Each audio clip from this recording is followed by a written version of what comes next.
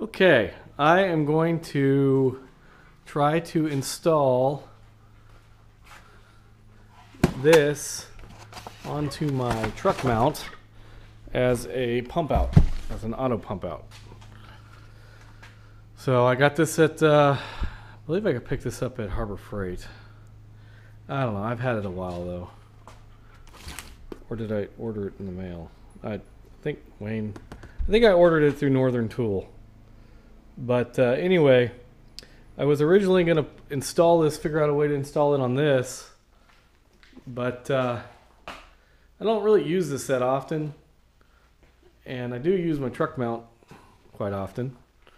So I'm going to try to put this on there today. It's a Wayne 115 volt, 340 gallon per hour pump. So let's see this.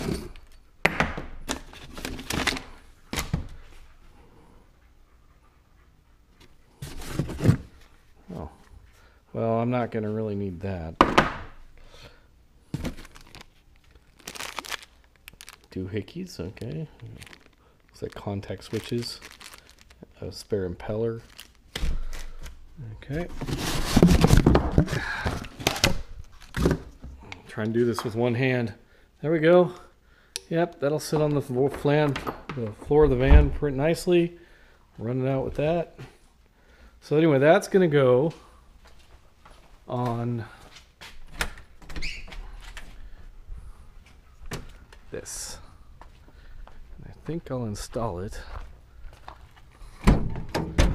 Well, I've got all kinds of crud in there. Today I'm cleaning. My machine is down for maintenance.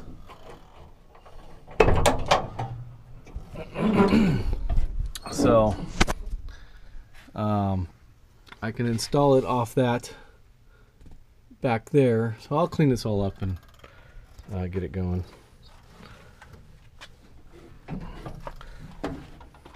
So we're gonna put already got a switch on the Amtex Dragon for pump out right here.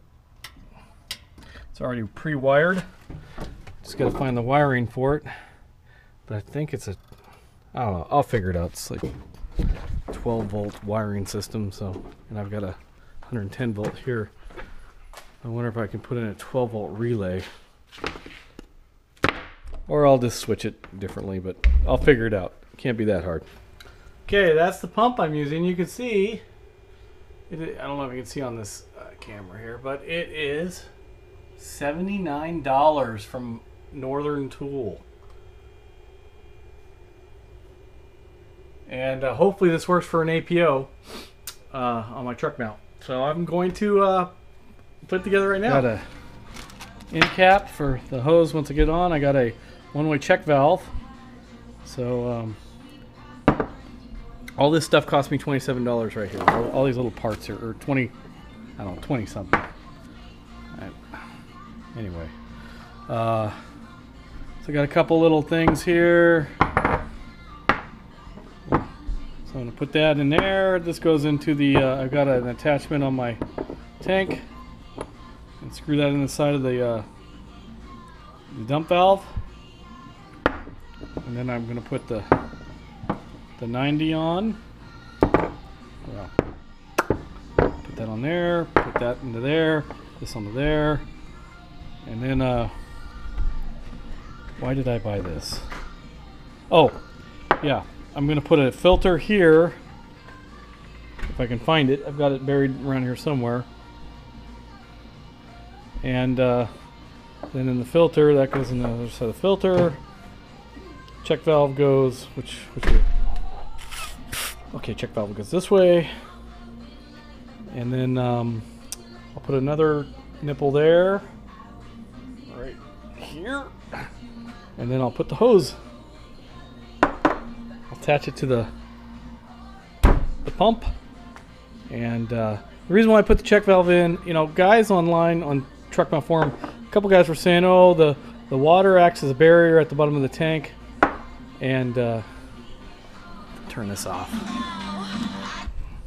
Okay.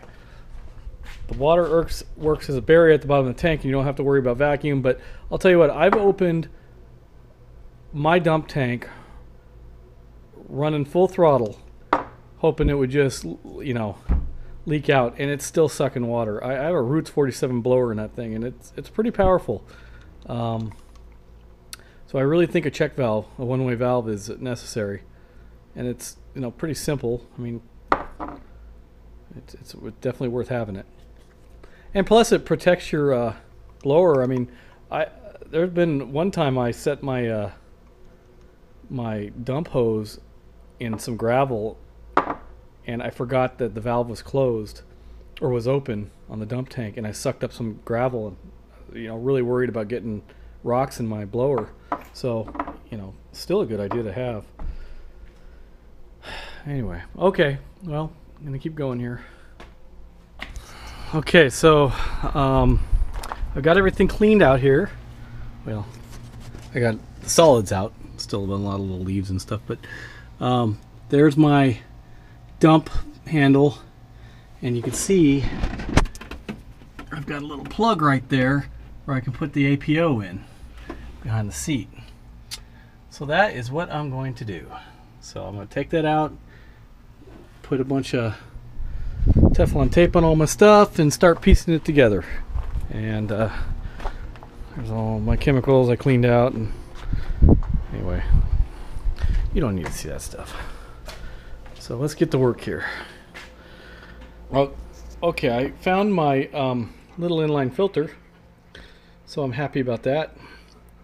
It was sitting in my box of spare parts. I originally bought this and this pump to use with the Porty here, my Edict Porty, because I put an autofill, made that.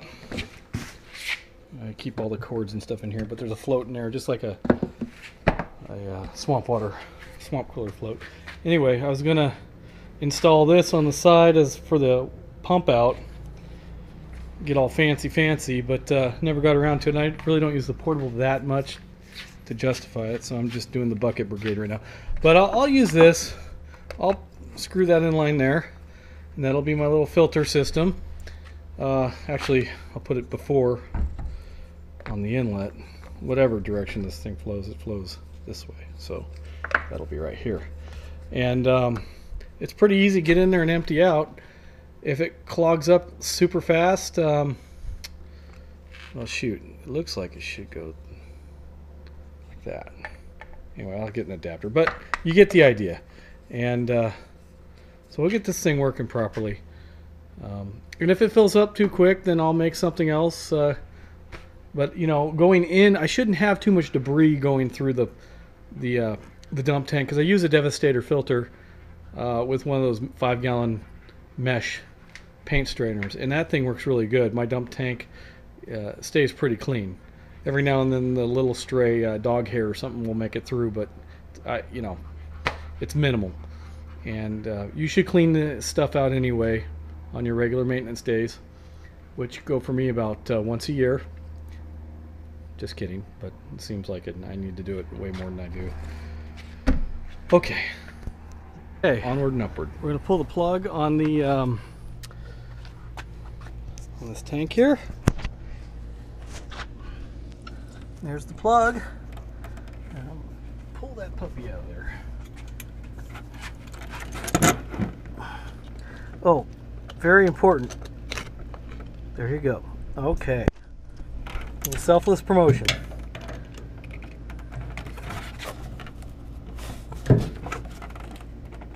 Oh man, that's in there tight. I hope I don't bust this. That's gonna be a lot of fun.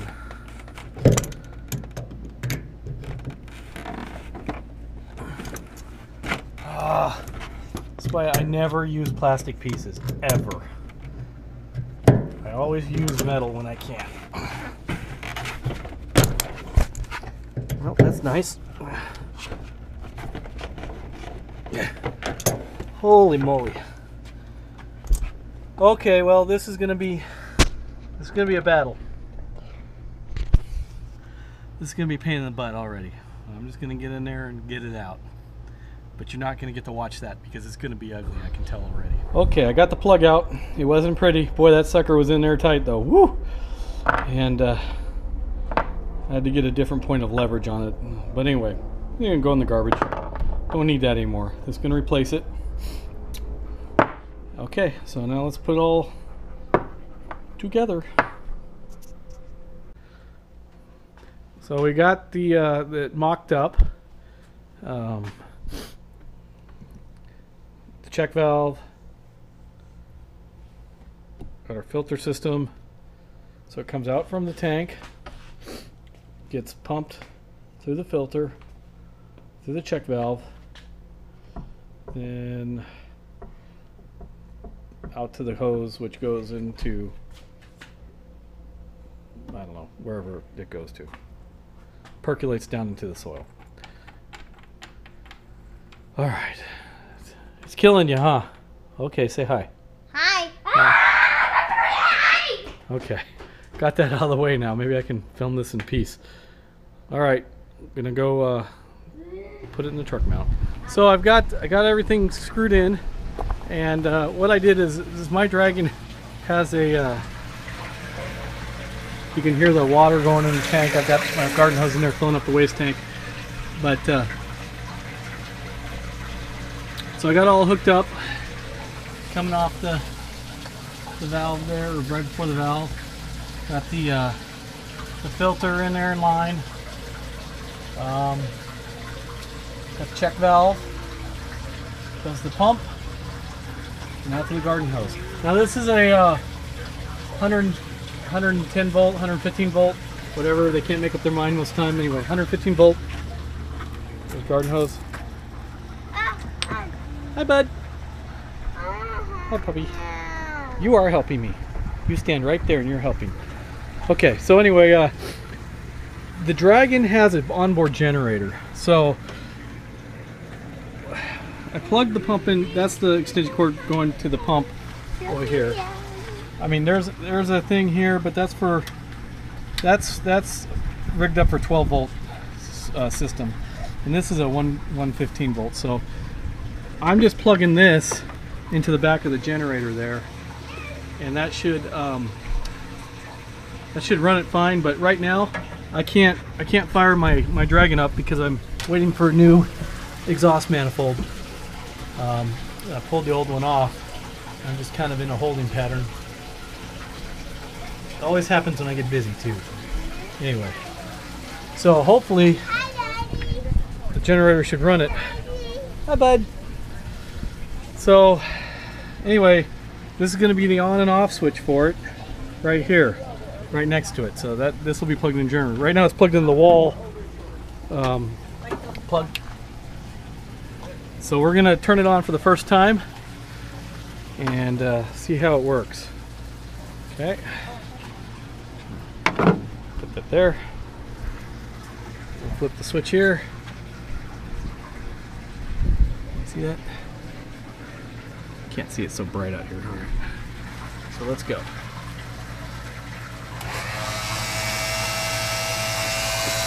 Pumping away. What are you doing, Daddy? What are you doing, Daddy? Oh, look at that. Woohoo! We've struck oil. Wait, water is natural gas. We struck natural gas. Woohoo! All right, you thirsty? You want to drink some of that waste dump water? All right.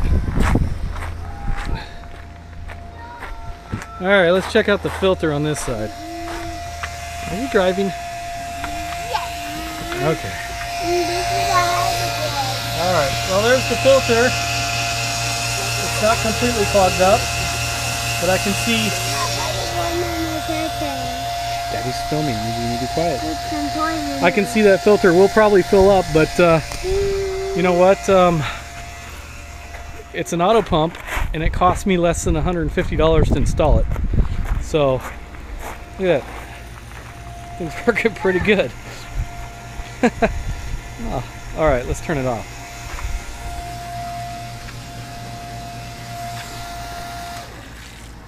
Look at that. Yeah, I could just play with this all day. And this is such a cheap pump, if it burns out, I really don't care. I'll just replace it. I mean, shoot. $2,000 they wanted to just buy the pump. And that wasn't including installation, which, you know, I can do myself, but I did this for under 150. So that's not too bad. Well, can't wait to get my manifold on so I can fire it up and see how it works under its own power, but I think it's going to be just fine.